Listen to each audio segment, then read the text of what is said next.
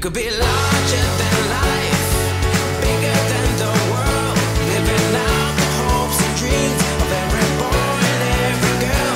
You could fly higher than the sky, shine brighter than the stars. Home from a cross-country trip. We got home on Friday. We had the rig and the truck washed down and detailed on Saturday. And today we'll be putting her back in storage until the end of January when we have our next trip planned. But man, does she clean up nice. Got those chrome running boards installed on our trip. Donna gave them to me as a Christmas present. And so anyway, the rig, the truck performed great on the way home. Probably the worst thing that happened for the rig was we lost that fender over that dual wheel cover right there. You can see it missing. Part of it's intact, part of it's gone.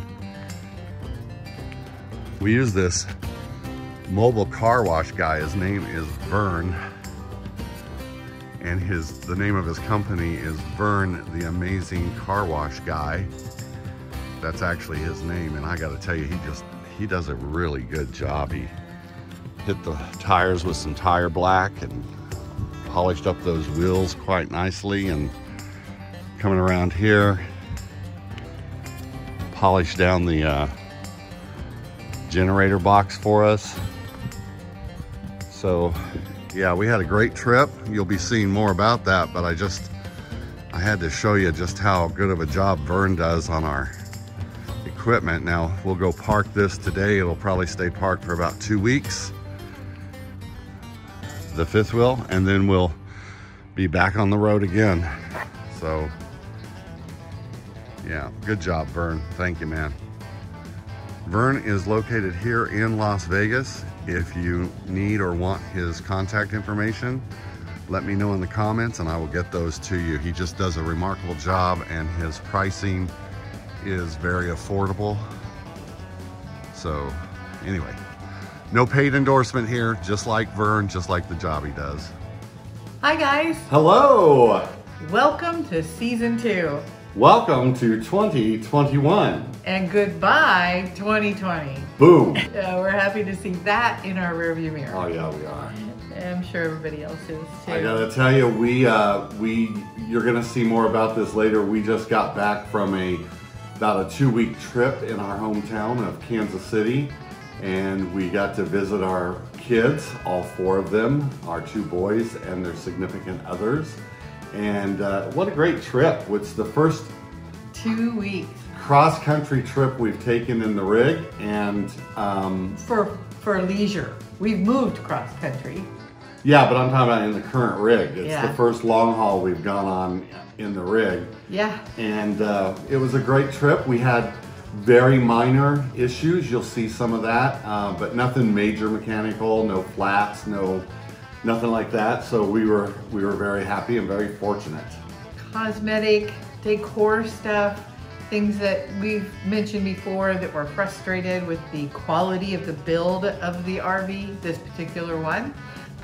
But we'll share more of that with you guys as things go along. Okay, as you're gonna experience in this video, like many of our videos, you're gonna hear the pitter-patter of our dogs circling the table as we do our video. And that's just part of life. They're part of our life and they're part of your life. So anyway, our trip was absolutely great. We had a great time, and we wanted to talk to you a little bit today, just before we get rolling into season 2 and our videos of things we're up to and things we're doing. We just wanted to take a moment and, first of all, as always, thank you for supporting us and watching us and being part of our community. Got a great question today about our second video that we ever did during season 1, having to do with the generator box.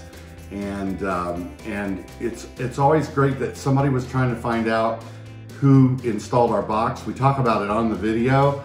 I think there was a name change of the company between when we did the video and when this person watched the video. So we were able to help them and tell them the new name, and they were able, hopefully, to find the place. So that's what this community is all about. Is we just kind of help each other, and we will respond to your comments.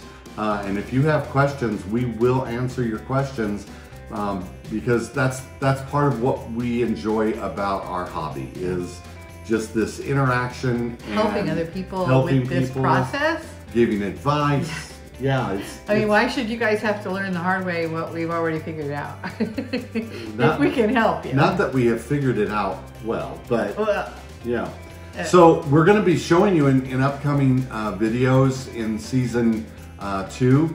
And it's not planned out because we're not that organized yet. We are not full-time. So again, we look at this as a hobby, but some of the things that we know that are going to happen soon, you're going to see some content surrounding our trip across country. It's not going to be extremely detailed because we got real caught up in spending time with our kids, and not so caught up in videoing everything we were doing. And that's not our normal routine. Normally we like to try to shoot a lot of stuff for you to see, but there is some, and we had a blast with them, and so we got a little bit of that. You're gonna see us installing our satellite dish. We have a dish that is meant to be portable, but it can be mounted, and we're gonna show you how we mount that. We lost the fender skirt off of, not the whole skirt, we lost actually the fender cap off that goes over our wheels. You're gonna see us install that. We're gonna show you how to install puck lights, which are those inset LED lights. And we found out something very interesting about those lights.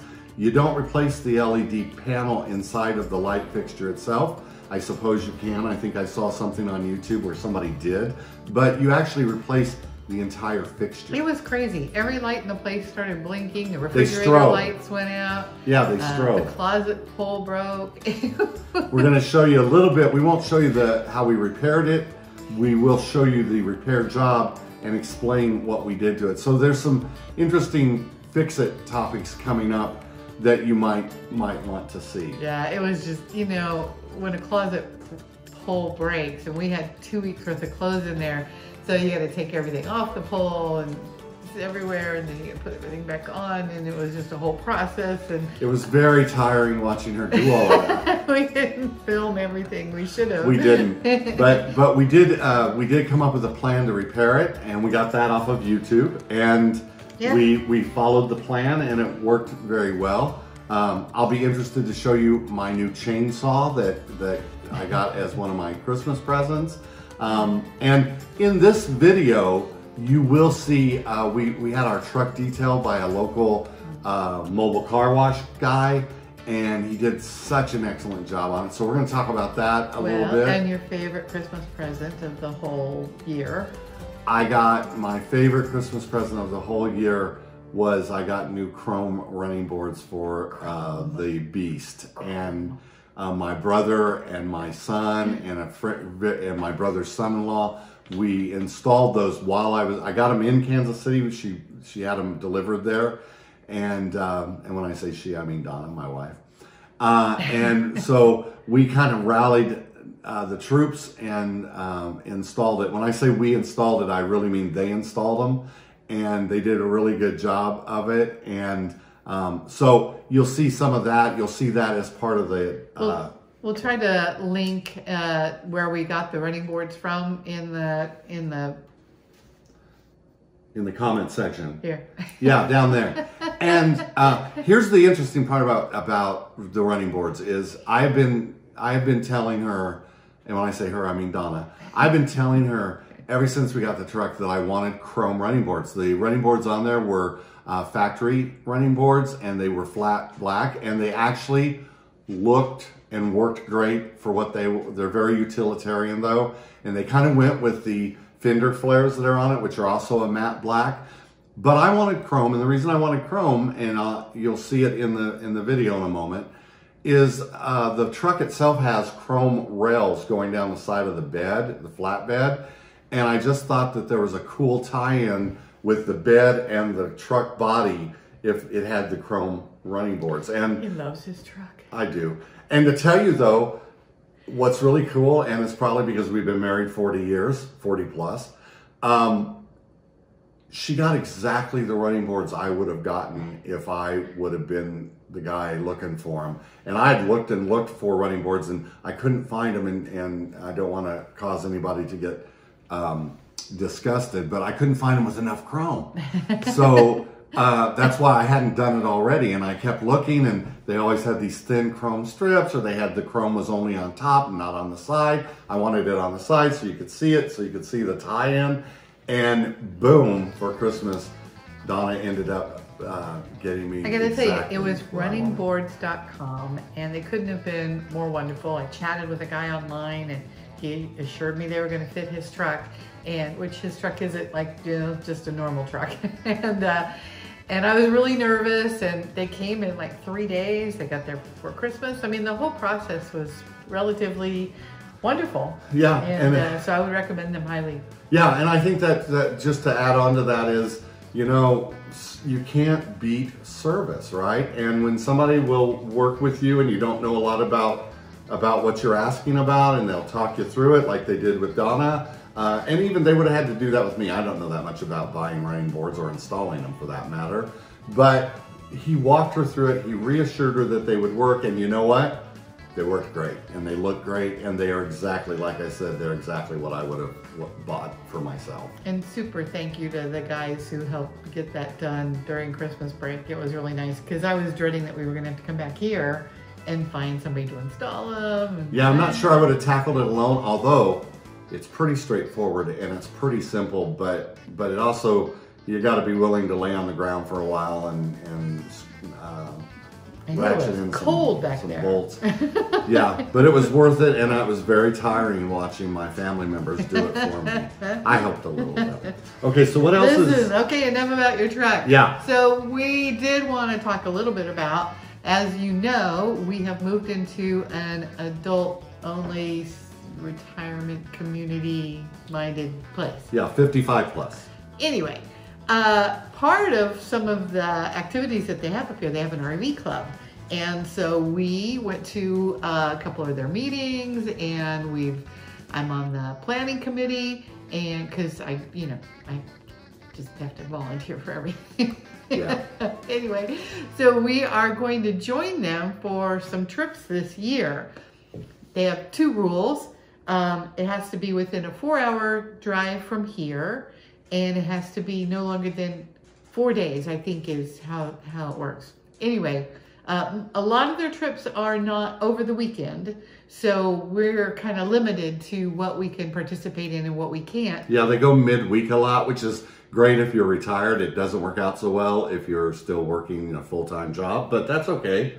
It's fun to be a part of something, you know. It's fun to be like this channel. It's fun to be a part of that kind of a group because it's there, and when we can do it, we're going to do it, right? Yeah. So January, we have a trip planned to Cattail Cove, which is close enough in proximity that we're going to go to Quartzsite while we're there. If you guys aren't familiar with the activities at Quartzsite every January, you should look it up. It's normally one of the largest RV shows in the country. And also, it's a huge tent with about 100,000 people that show up and a whole bunch of vendors.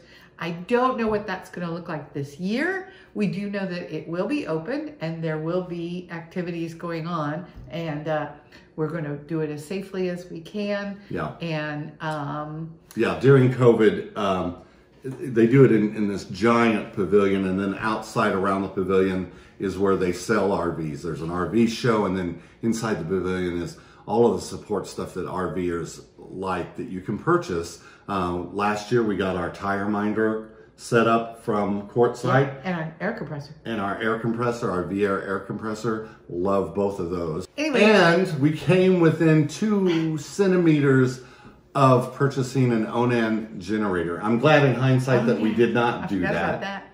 So we ended up, as you saw in one of our early videos, we ended up getting the generator box put in or built and installed, and putting our own generators in there. Now, mind you, all of these RVers that come to this area, Quartzsite is like this little bitty nothing town, and all of a sudden they are deluged with RVers from everywhere, but it's all BLM land. So everybody boondocks pretty much. There's a few campgrounds, but for the most part, it's all boondocking. But I don't know. It's, you know, a community of like-minded people is always a fun presence to be in.